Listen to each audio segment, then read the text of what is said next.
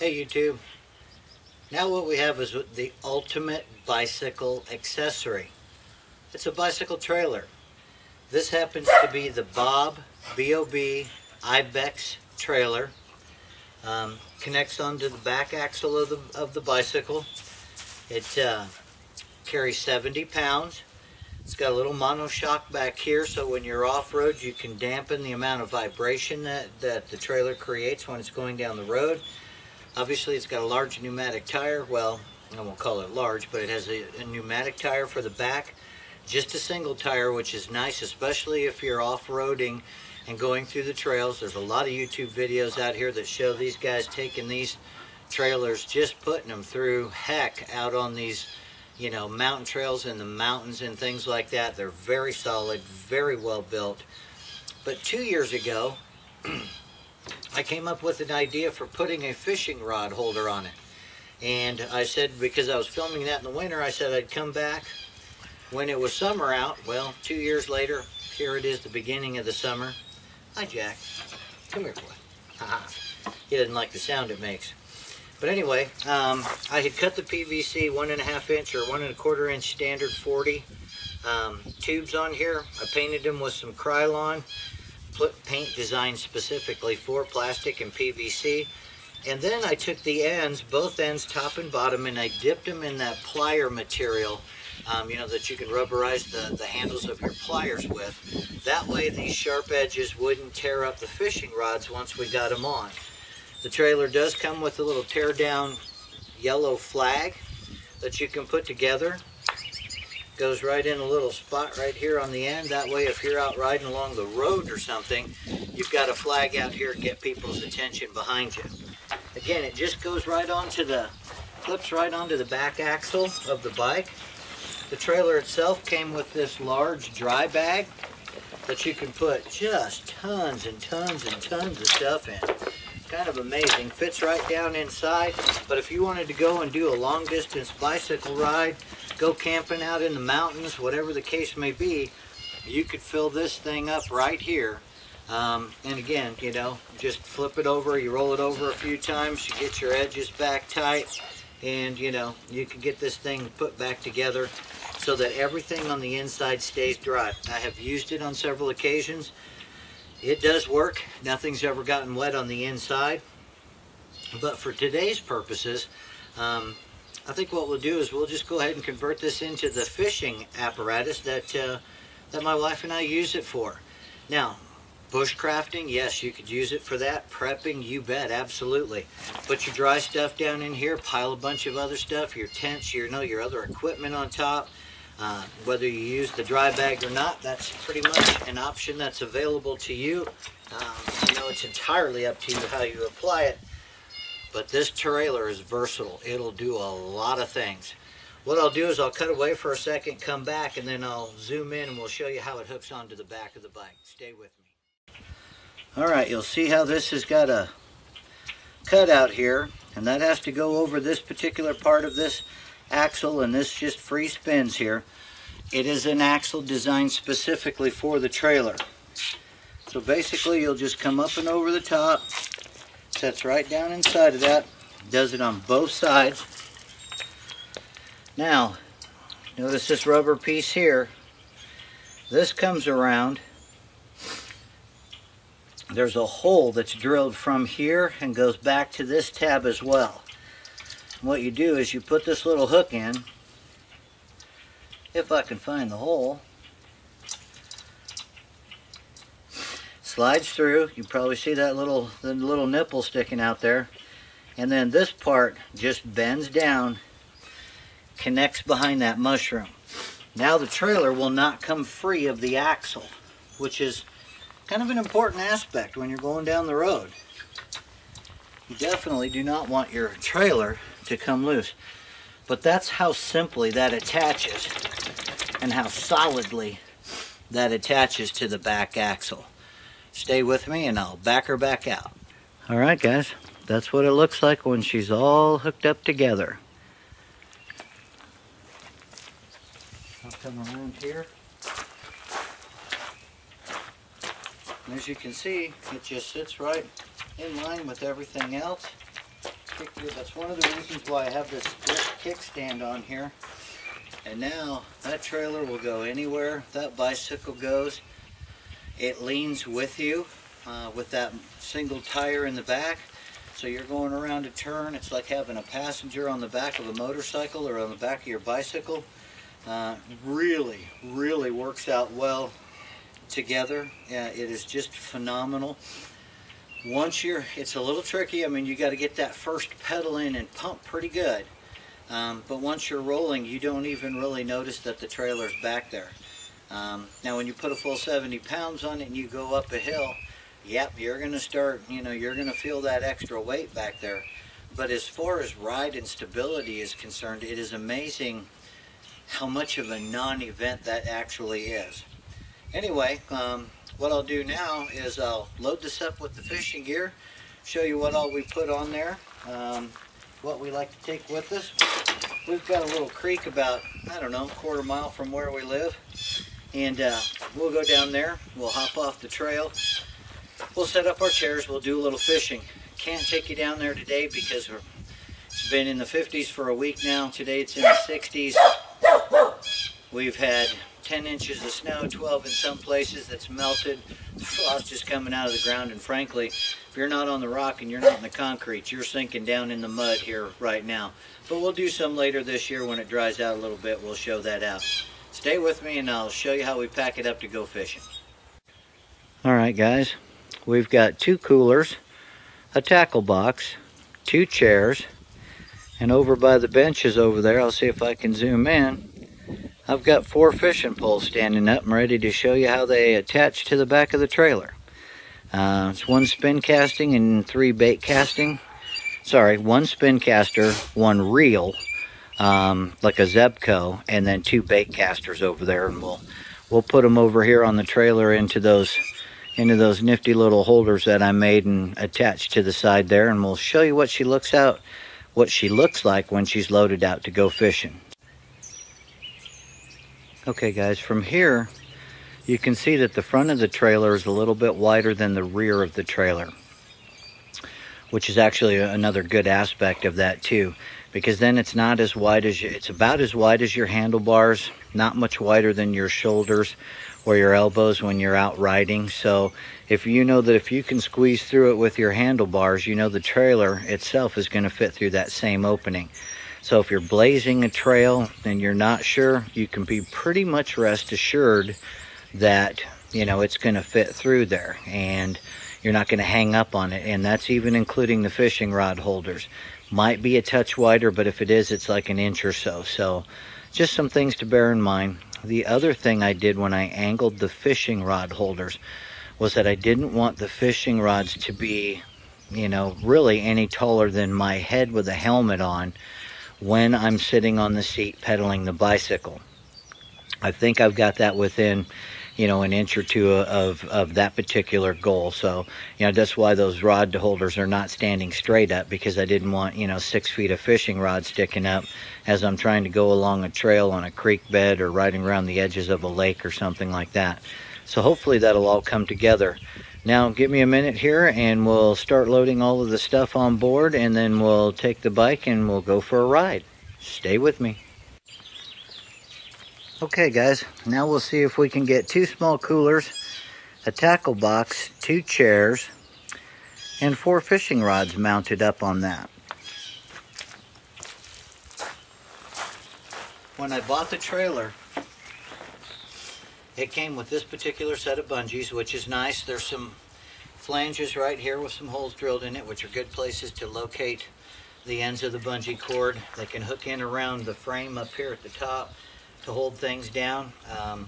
I do have several other bungee cords, varying lengths. You can buy them in packages. You get a half a dozen or better of these for a couple of bucks. Harbor Freight has tons of them. They're not the highest quality bungee cords I've ever seen, but what the heck, for that kind of price, who cares? One thing I did do is I took a piece of shop matting, and the kind that you can put several sections together. I traced out the bottom of the cart with it, because it's just got this metal bottom here, which is an expansion metal type thing, and I just cut it to fit, and I lay it in there. cuts down on the rattling tremendously. I do need to punch a couple holes through here and just maybe do a little zip tie and secure it to the bottom. You know, on one hand I think I want to do that. On the other hand, I kind of like being able to take it up. That way if it gets wet I can dry it off, air it out. Haven't really decided exactly what I'm going to do with that. Usually once I've got everything loaded in here and the weight and everything, and then it's bungeed down, we're in good shape. All right.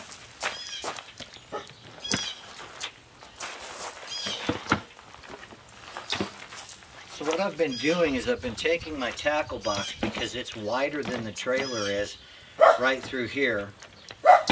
But if I angle it and put it in that direction, it fits right up here in the opening just fine, okay? So far I haven't had an issue, and I'm not making as tight a turn as it would take to actually get this to hit the frame and stuff. Although I've come close a couple of times, but again, it's not going to rub on the tire because of the way this frame wraps around the back of the bicycle tire. Can't put two of them in like that.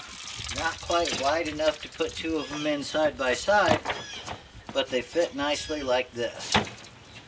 Technically, I tend to run them off to the side. The Cabela's camp chairs that my wife was kind enough to pick up for us on sale one day tend to fit up here nicely. You want to take the extra material for the shoulder straps and make sure that it's controlled. These are nice in that they've got these little clamps down here, so you can set them off like this.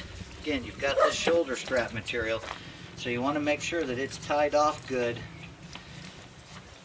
preferably up above the seat. That way it doesn't work its way back down and get in, you know, caught up in everything. Now with it like this, it tends to get caught up on this fishing rod holder, so I'm going to put them up here like this. Now I can just simply hook this through one of those holes on that flange, do that on both sides.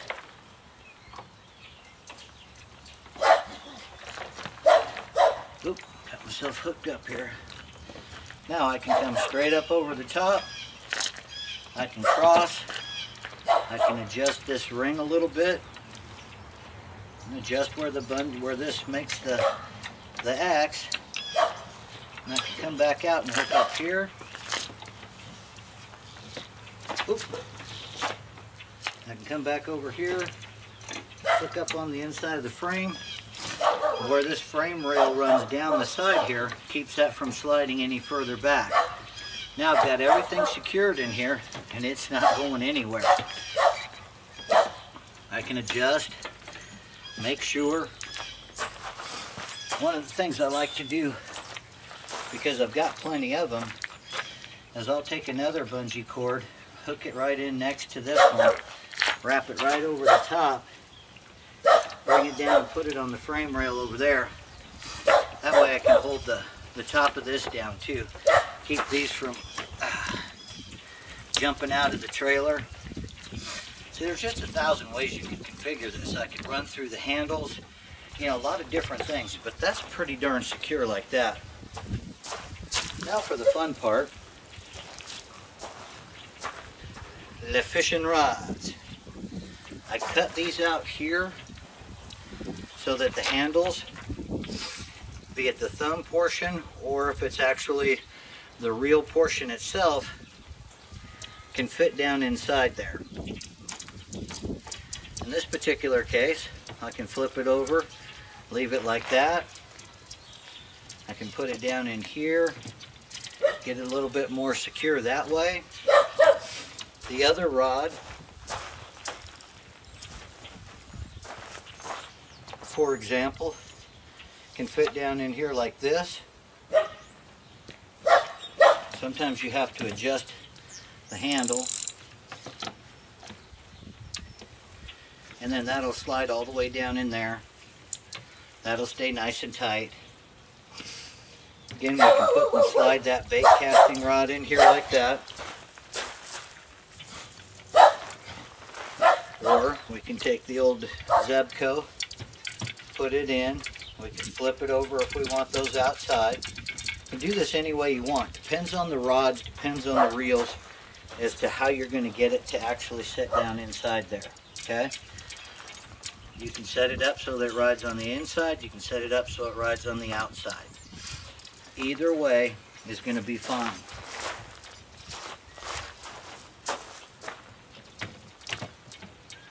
Probably put this one like this, maybe angled slightly.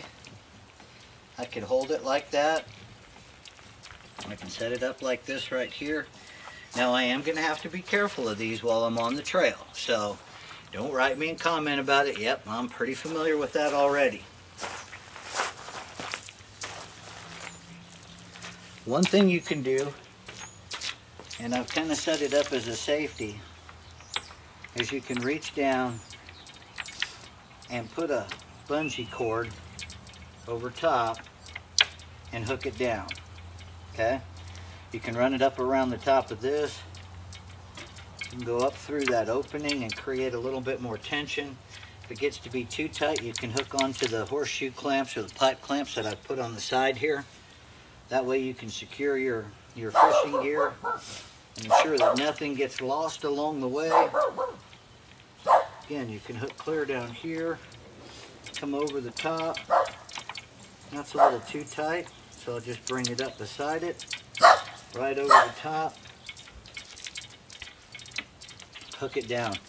Now, I'm not going to lose any of these fishing rods along the way. So that's what she looks like when it's configured in the fishing configuration. We'll zoom back out a little bit here, kind of give you an idea of what the whole shooting match looks like. Excuse the camera, guys. But now she's set up and ready to go for a massive fishing adventure. I'm going to tie down the other two rods. I'll get the bike out front and I'll show you what it looks like going down the road. Stay with me. Alright guys, what I've done is I've secured the fishing rods. You can kind of see the bungee cords that go over it. So I've got everything squared away. I've got it set up. Now what I'm going to do is I'm just going to ride down the street, come on back, show you what it's like. I will tell you this much. When you're standing here like this, 15 to 20 degrees doesn't have any impact. You get over that, you start to feel the weight of everything that's back there. So when you first take off, make sure that first pedal's a good power pedal. So we'll just give her a heck and we'll see what happens.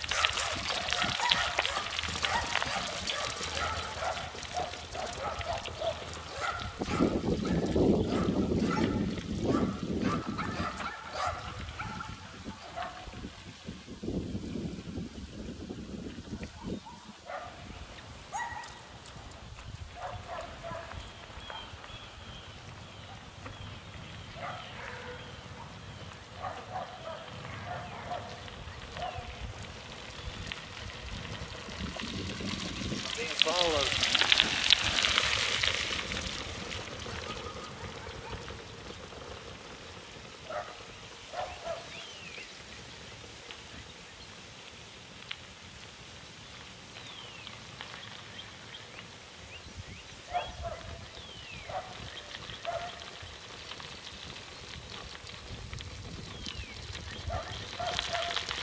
So kids, as it turns out, works beautifully.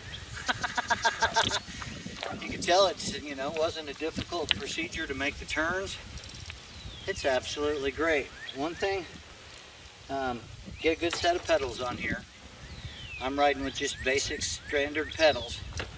I have clip-ons, but if I'm gonna go fishing, I don't wanna have to wear my biking shoes. So put regular pedals on it. You can go anywhere, you can do anything. All right guys, I'm gonna go give it a little bit more of a test. We'll see you out on the trails.